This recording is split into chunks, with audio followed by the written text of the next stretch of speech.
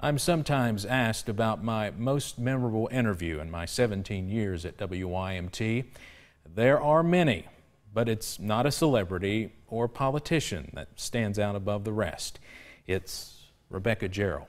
In 1958, she lost her only two children in what many call the worst tragedy in the history of Floyd County. Jarrell died yesterday, just a few weeks shy of her 94th birthday.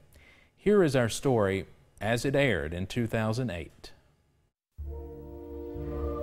On February 28, 1958 at 8:10 a.m., a school bus loaded with 48 elementary and high school students was headed to Prestonsburg on Old Route 23.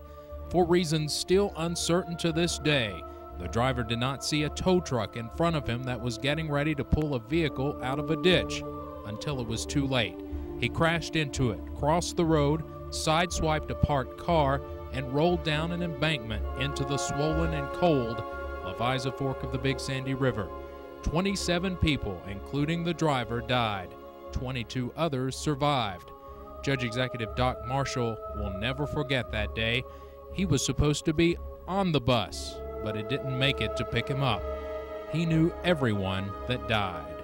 It was just like they vanished that day. A few months ago, Marshall helped unveil a new monument to honor the victims in front of the old Floyd County Courthouse. When I look at these names, I put a picture, a face, an actual person. The road where this accident happened 50 years ago hasn't really changed that much, with one big exception. This guardrail wasn't here to prevent the bus from plunging into the river. 85-year-old Rebecca Jarrell lost her only two children in the crash. Bucky Ray was 15, Katie Carroll was 13. I never thought I'd live 50 years after they's gone, but the Lord let me stay here for some reason.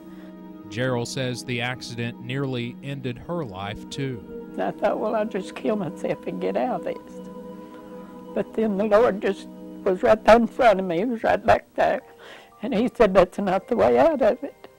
Jarrell says she often wondered why some children were spared while hers didn't make it. Why did I have to give them up? Wasn't I the mother that I should have been? I've questioned that. Was I the mother I should have been if I had to give my kids up? But I don't know. But one thing for sure, when I leave here, I can go be with them. The pain in Floyd County would continue.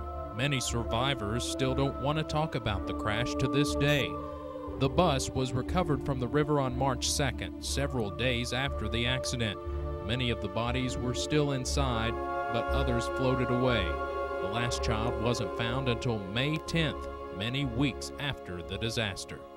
And their daughter she was one of the last ones was found. She was buried on their boy's birthday, 15th of April. Jarrell says it meant a lot to see the new memorial in Prestonsburg, and she still hopes to see a historical marker put up at the site of the crash before she dies. And Jarrell did live to see a marker placed at the crash site a few years ago. The visitation for Rebecca Jarrell is underway now and will continue all day tomorrow at Nelson Frazier Funeral Home in Martin. The funeral is Wednesday at 1.